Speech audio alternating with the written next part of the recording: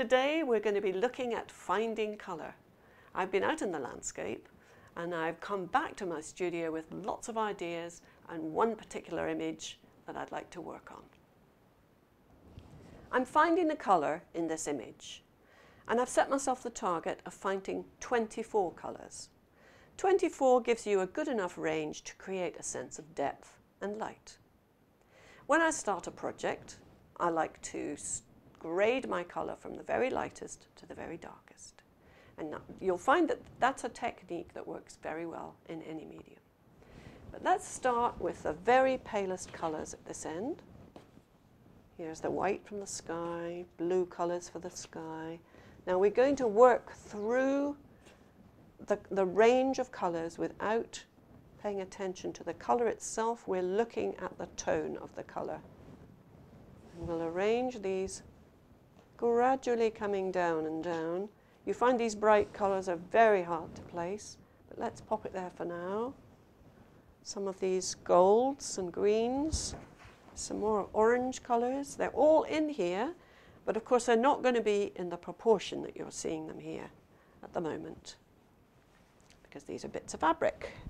Right, now, let's keep going with this. I think that belongs up here. This may take you longer than you might think. It's not that easy grading colour. But try and look right through the colour to the tone. See, this belongs up here somewhere. This is one of the darker ones. Let's just pack them more closely together so that you can see how they might. There's little pieces like this can be really useful in landscape. There we are. Now we've got a good range of fabric to work with. Creating a wash of colours from dark to light with the same 24 colours is another way of looking at them. Starting with a grid, 4 inches by 6, divide it into those 24-inch squares. Go back to your fabrics and find each of the 24 and cut out a square inch each.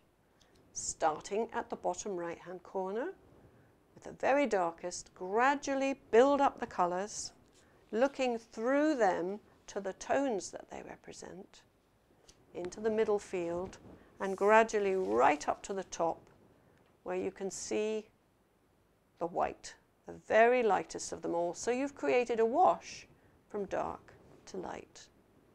Don't expect to do it in a hurry. It can take a little time. You can see that an exercise in finding colour and grading it can be really useful in landscape work.